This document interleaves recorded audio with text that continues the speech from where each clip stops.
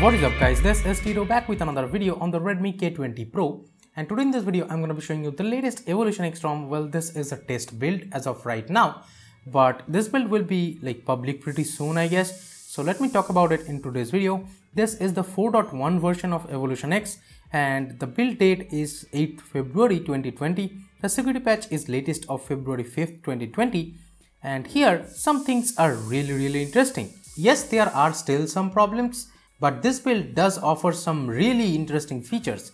So what are they? The first thing what I'm noticing over here is this one. Let me unlock, and as you just saw, the fingerprint scanner animation is there. It works even on the always on display, and as you can see the fingerprint scanner is almost like quite accurate and it does unlock 100% of the time.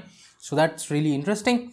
Let me go to the settings and show you how you can change the animation of that unlocking. So inside Evolution settings, if you go into the lock screen, here of course we do get the FOD icon picker and stuff as usual, but let me go back. If you notice, there is this FOD recognizing animation. You have to turn it on manually. Then once you did that, you can go to the FOD icon. Then once you turned on that, you can go to this FOD recognizing animation picker. So you can choose from these many animations. So we even have this. So right now if you unlock, as you can see, it shows the blue logo. You can also have this light one or this pop one. Pretty much all the animations like MIUI is there. And then there is this FOD pressed state behavior, and from here you can choose the color of the fingerprint icon to like cyan, white. It was there earlier, so I'm not going to talk about it anymore. All the features are there, like the brightness control and double tap to sleep, etc. Everything is there, but still there is no always unlock with fingerprint scanner as of right now on the latest builds. So yeah, I do miss that. And talking about the themes, there are some themes, but in the themes, if you talk about that header icon, well, I have like tried this header icon to change it to some color and applied it, but right now as you can see it shows kind of a boxy look. It doesn't melt into the like bottom part of the quick settings panel. It was there earlier, but right now this is how it looks. So yeah, but like I'm just gonna use the normal stock one, which is this kind of look, and I have been using the dark theme. It has been working fine. Let me go back. The stock camera and stuff is still the like MIUI camera. One bug that I have been noticing, that my phone is in silent as you can see, and right now if I go into the settings and go into the sounds, and from here if I like disable the screenshot shutter sound, even then if I take a screenshot, as you can see it makes the sound. So yeah, it is kind of weird, but in the screenshot we have this scrolling feature, so that's good.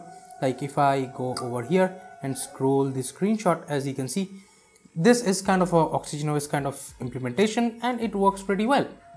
No problem with the longer screenshots. As you can see, it took a really long screenshot. So yeah, and some more neat things that I have been noticing is that like in the EvolutionX settings, if you go into MISC, we have this launch music app on headset plugging in connection. So whenever you plug in your headset, it will launch your default music player. So that is a nice feature.